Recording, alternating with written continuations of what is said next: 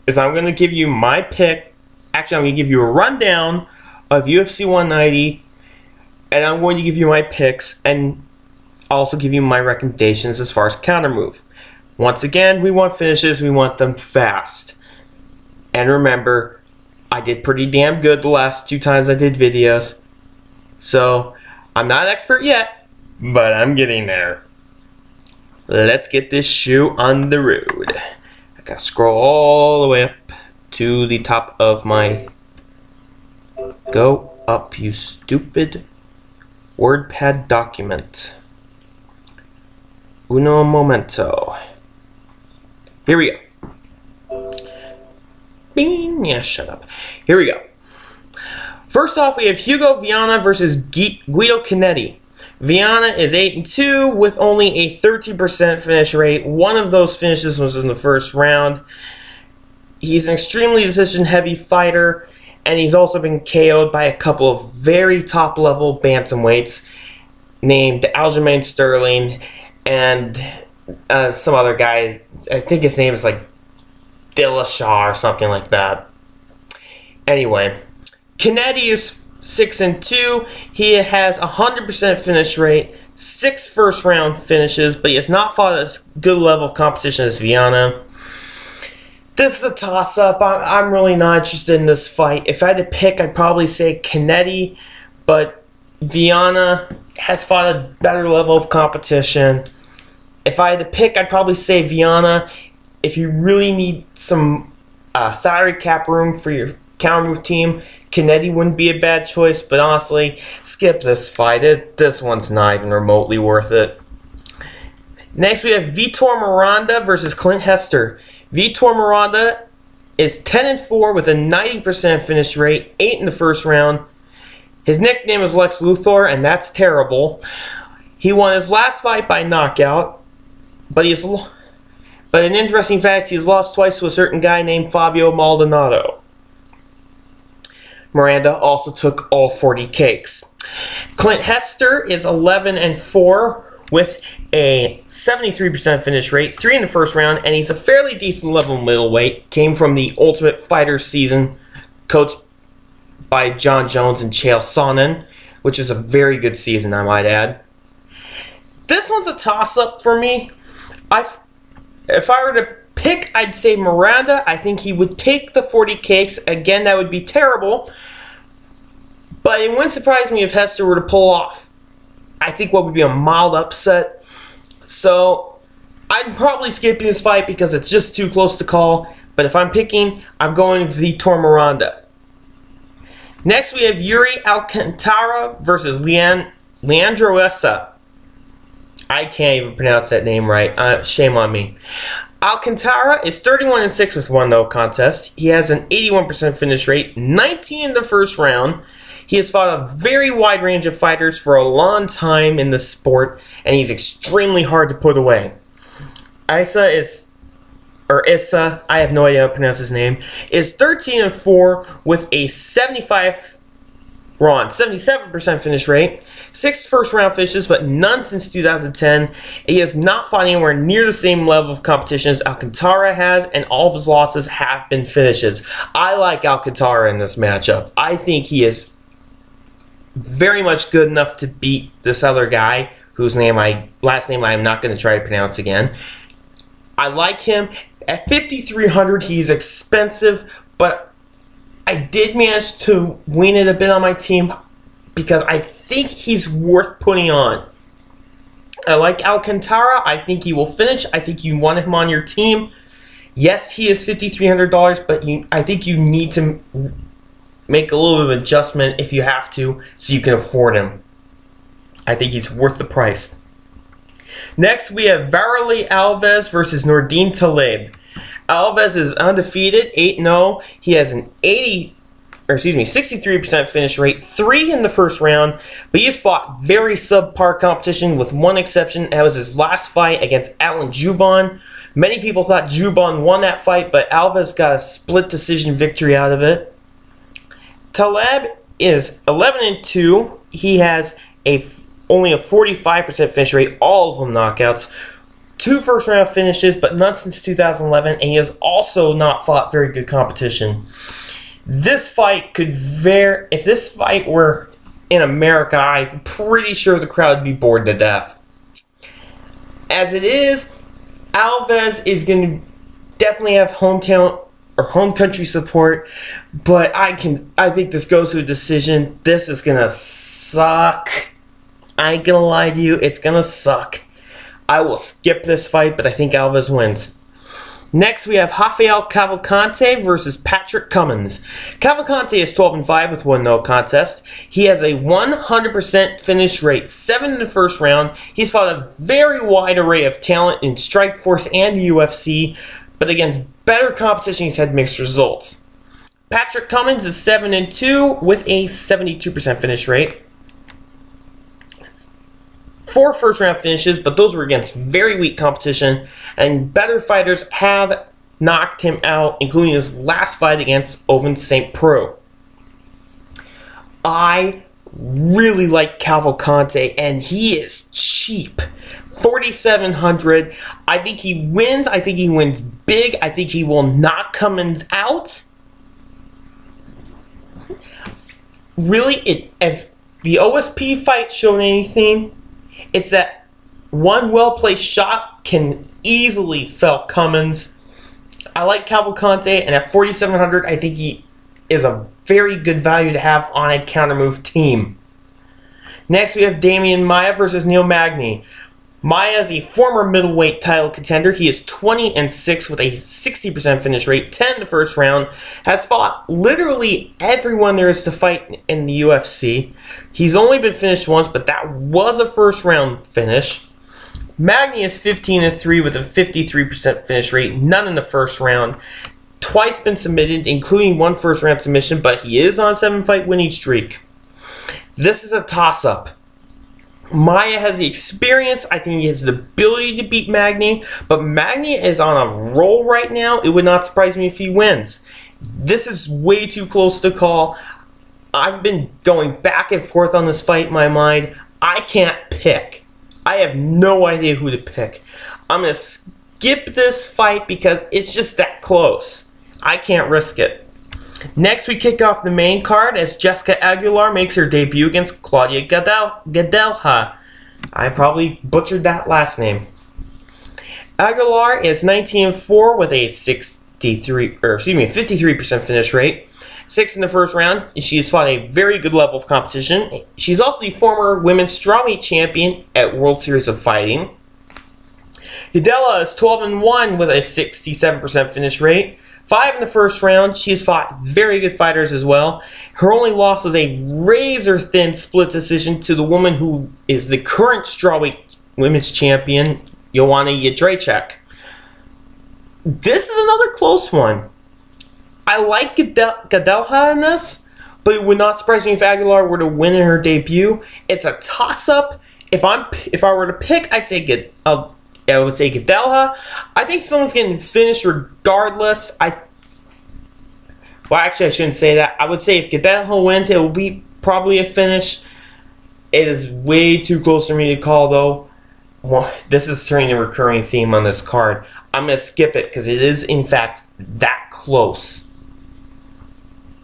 Next up, we have Soa Palele versus Antonio Silva. We have the Hulk versus Bigfoot. Batten down the hatches. Palele is 22-4 with an 82% finish rate, 16 in the first round, but he hasn't fought a very strong level of competition. Bigfoot is 18-7-1. He has an 89% finish rate, 12 in the first round. He's fought a wide variety of heavyweights around the world, but 6 knockout losses in the first round, including 3 straight, not counting the draw against Mark Hunt. A lot has been made of the fact that Bigfoot Silva, for health reasons, probably should be on TRT. But even before the TRT ban, it was clear he was going downhill. I mean, Cain Velasquez brutalized him twice. And the last couple knockouts he's gotten have been just absolutely devastating. At 4,900, Palele is not a bad value. I think somebody's getting finished in this fight.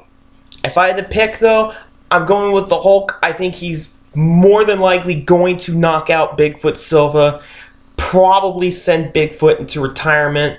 I like the Hulk at 4,900, and considering Bigfoot Silva's recent track record as far as knockouts go, I think that's a very safe pick for your Kountermove team. It's a near lock. Next, we have Stefan Skyscraper Struve against Antonio Rodrigo Minotauro Nogueira. Struve is 25-7. He has a 72% finish rate. Gotta reread that number. What the heck? 92% finish rate. I really should be wearing my glasses for this. 15 in the first round. He has been knocked out 6 times, 5 of those in the first round, and he struggles against better fighters. Minotauro is 34-9-1 with 1 no contest. He has a 71% finish rate. Most of those are submissions. 14 first round finishes, but he has fought for a very long time in Pride and in the UFC. 2 losses in round 1 by knockout, including a brutal shot from Roy Nelson. And he's not even close to the same Minotauro Nogueira as he was in his prime, or even a few years ago. This is not the same Minotauro Nogueira. The Minotauro from 2011, 2012 maybe would have had a chance against Stefan Struve. Not here.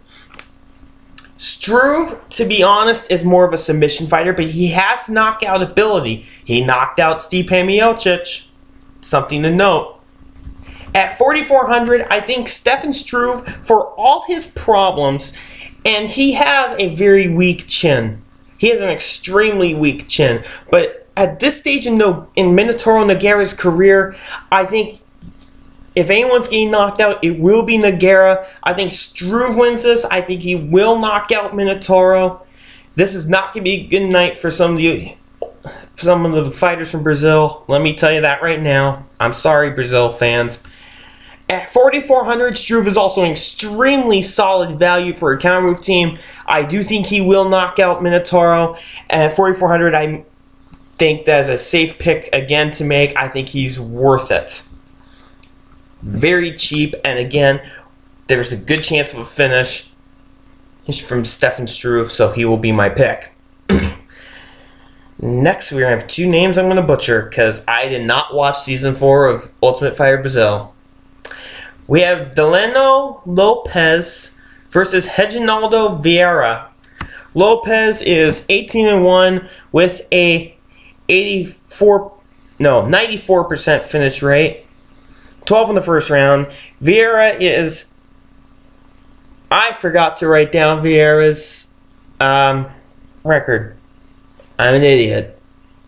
Anyway, he has a 75% finish rate. 8 in the first round. So he's had at least 8 fights that he's won. And I now feel like a complete fool because I didn't write anything down for that. Anyway, I didn't watch Season 4 of Ultimate Fighter Brazil, so I have no idea what these fighters are like. If I'm picking, probably Lopez, but at 5,300, that's a little expensive, so I will.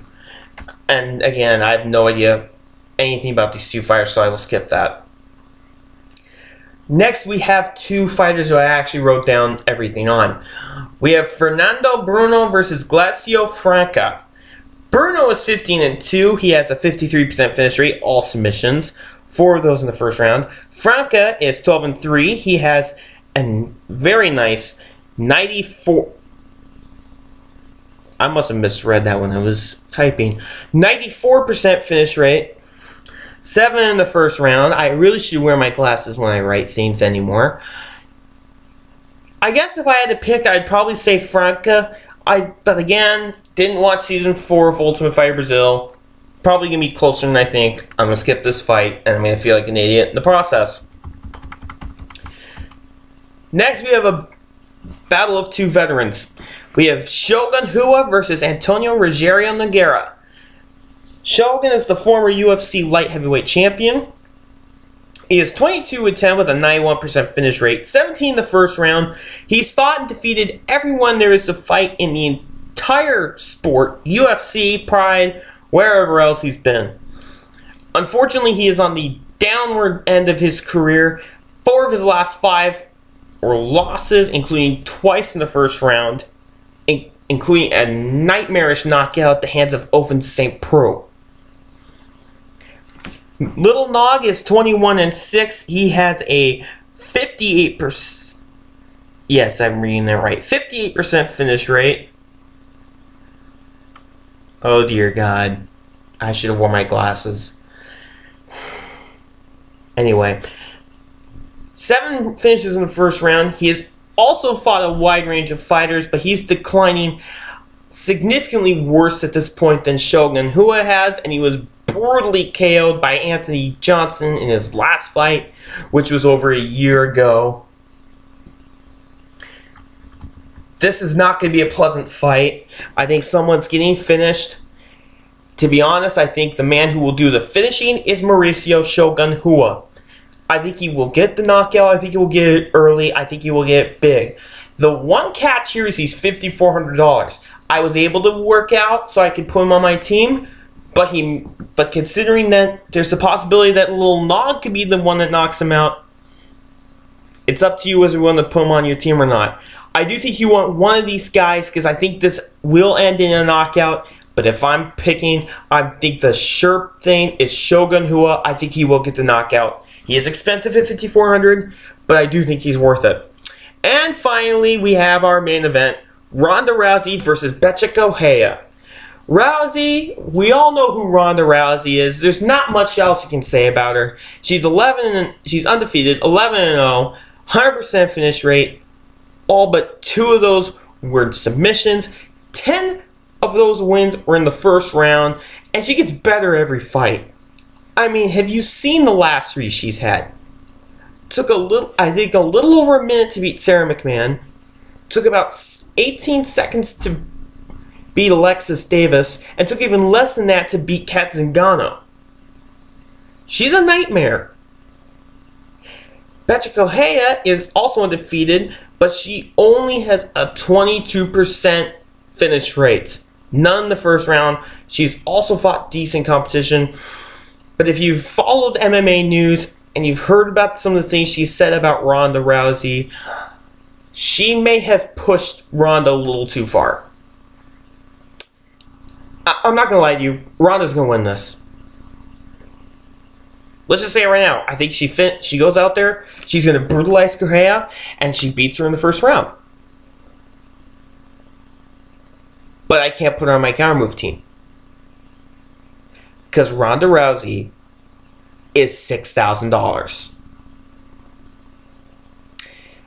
I'll give you a couple minutes to clean off the coffee or whatever that you just spat all over your keyboard in shock. Or you can just listen to me talk while you clean it up. $6,000. I'm not lying to you. Ronda's going to be that expensive on this card. It would take a miracle of sorts for someone to be able to put up enough space on their team that they could easily put Ronda on. If you're able to do it, more power to you. But I can't do it, and I'm very sure few people are going to do it as well. So $6,000. Oh my god. Oh boy. Anyway, so I just ran down the card. I just made a fool of myself. I'll do better for UFC 191. But anyway, now you've heard what I have to say. It's time for you to make your picks. Pick who you want. I don't care. My picks are going to be Yuri Alcantara, Rafael Cavalcante, Soa the Hulk Pelé, Stefan Skyscraper Struve, and Mauricio Shogun Rua. Struve, Cavalcante, and Pelé are all under 5,000. Struve is well under 5,000. So doing this, I was able to get 2 very high-end fighters in Alcantara and Shogun Rua. So that's my team. So once you pick your fighters, hit the play now button. And from now until the start of fight night, if you suddenly wake up and think, my god, I don't want Shogun, I want Lil Nog. Or, my god, I want both Nogueira brothers on my team. Or, my god, did he just say he didn't watch Ultimate Fighter Brazil Season 4? Or, my god, why is he saying my god a lot? Something has to be wrong with his picks. Go ahead and change your picks. From now until the start of fight night, go ahead and do whatever you want with your team.